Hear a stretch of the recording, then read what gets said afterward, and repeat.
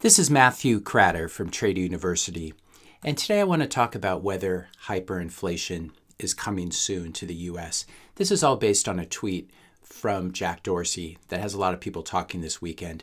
The tweet is, inflation is going to change everything. It's happening. Now, hyperinflation is something very specific. We know what inflation is when prices of goods and services go up, or the purchasing power of a currency goes down. Hyperinflation has a very particular economic definition, and that means the monthly inflation rate. This is really by definition. The monthly inflation rate has to exceed 50%, and then a hyperinflationary episode will end when the monthly inflation rate drops below 50% and stays that way for at least a year. Now, this is extremely high inflation, to say the least. If we look at CPI inflation in the U.S. right now, which is sort of a fake indicator, I believe that real inflation is much higher than this. The CPI index is showing year-over-year inflation of just over 5%. So this is the consumer price index, according to the government. The PPI, the producer price index, is looking at higher inflation rates, especially if we look at the change in final demand year over year. We can see that's really been accelerating since 2020, when we had sub 1% PPI inflation rates. And then the whole year it's been trending upwards in 2021, starting at about 1.6% inflation, the last reading about 8.6%. Again, this is producer price inflation. So those are two ways of measuring it. You have to trust the government statistics, which historically have always understated the true inflation rate. Another thing that a lot of people look at is they just look at the growth rate of the M2 money supply as a way of getting a handle on what the debasement rate is of the US dollar and hence long-term inflation. M2 money growth was really at its highest from February 2020 to February 2021, growing at a 27% rate year over year, and it has since decelerated down to about a 13%. Either way, if we look at these numbers, anywhere from 5% to 8% to even at the peak 25%, we're not anywhere close to hyperinflation as defined by 50% month over month. If you compound 50% month over month, you end up with very high inflation rates for year over year. If we take a look at commodity prices, we're getting a little bit closer maybe to hyperinflation. We can see commodity prices year over year, the energy complex up the most, and then followed by food, grains, etc. Obviously, gold not doing very well in this environment. One reason we talked about dumping gold for the past year. This has been a good call so far. What we're also seeing, though, it's interesting, we're seeing inflation among commodities that are not exchange traded, that don't really have futures or exchanges that trade them. These are more over the counter. These are definitely needed for industrial processes, things like cloth and burlap and tin and rubber, etc. Tallow prices. If you make an index of this using Bloomberg, it looks like you end up with very high inflation as well. So we can't just say it's some sort of financial inflation that makes its way through the futures exchanges. We're definitely seeing it in many different areas. If you're finding this video helpful so far, be sure to hit that subscribe and like button. Maybe share this video with a few friends as well. Now, this is not to say that hyperinflation isn't occurring in various parts of the world. It's very easy to forget how lucky we are if we live in the US or Europe or Canada or Australia, that our inflation rates are certainly much lower than parts of the world like Venezuela, Zimbabwe, Turkey. I'm not sure if there's been some debate online whether this is true, but supposedly the ATMs in Turkey are replacing the 00 with the 000. This is what happens with hyperinflation. You have to start adding zeros to prices and increasing them by an order of magnitude.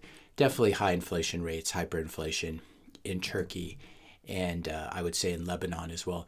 Zimbabwe, the official inflation rate, definitely hyperinflationary, 51 51%.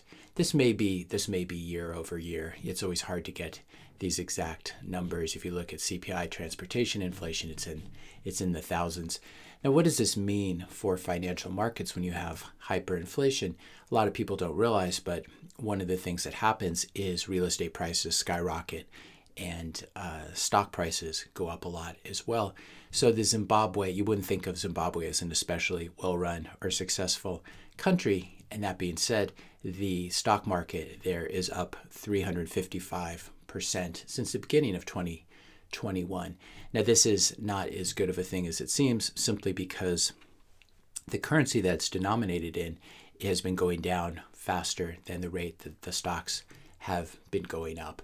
But if we think about what's happening in the US, what's been happening over the past few years, we've really had this melt up. It's not quite like Zimbabwe, but it may certainly be what we're seeing in the housing market, what we're seeing in the stock market, is not necessarily that asset prices are going up, but that the denominator, the fiat currency, is rapidly going down.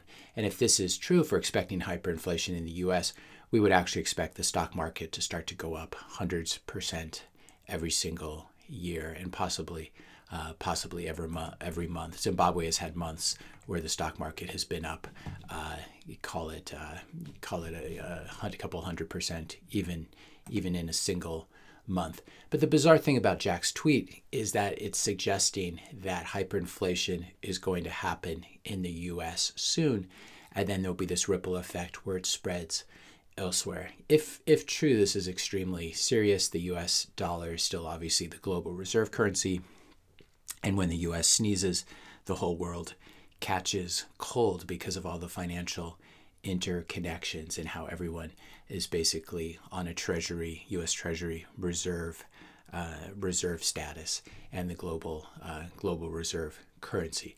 So this is, I don't quite see where Jack is getting these numbers.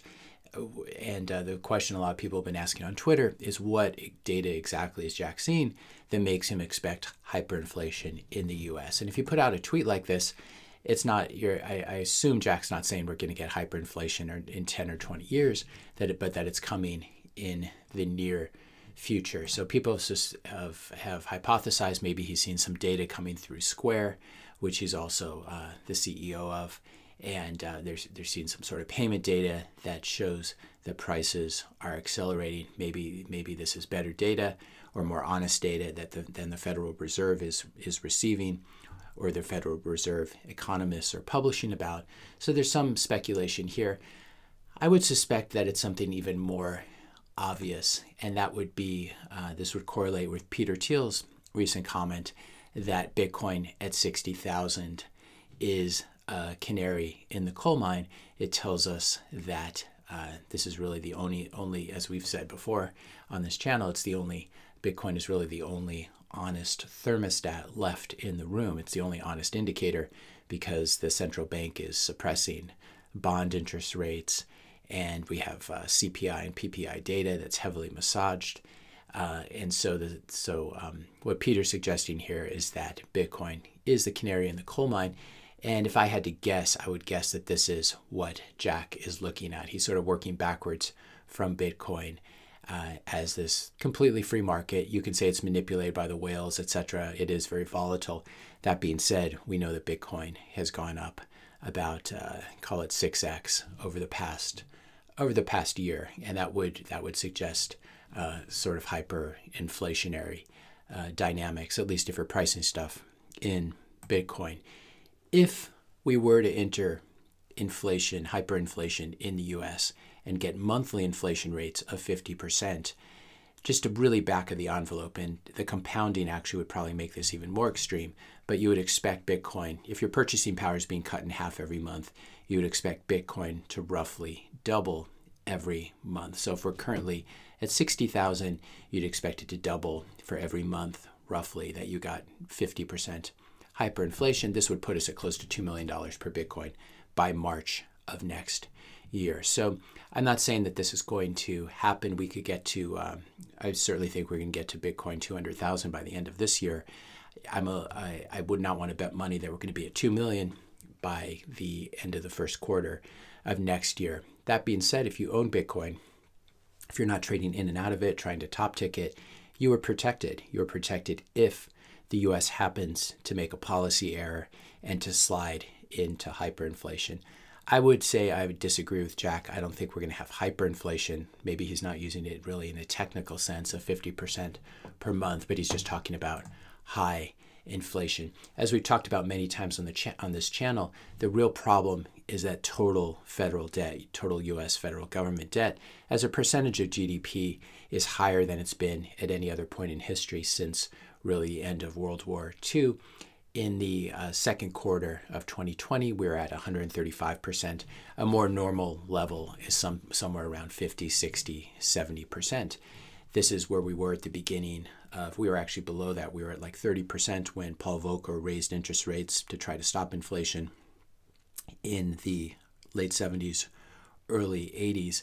We're now at a point where there's so much leverage in the system, especially as measured by debt to GDP, that you cannot have interest rates rise a lot. Instead, what you have to do is debase the currency. This is made even worse by the fact that the government's bringing in about $4 trillion in tax revenue every year. We're spending about $7 trillion. And so we have this deficit, what's called the budget deficit, that has to be plugged, about a $3 trillion budget deficit every year. This is what the U.S. needs to borrow in order to keep spending at the rate that it's spending. We need to sell debt about $3 trillion a year.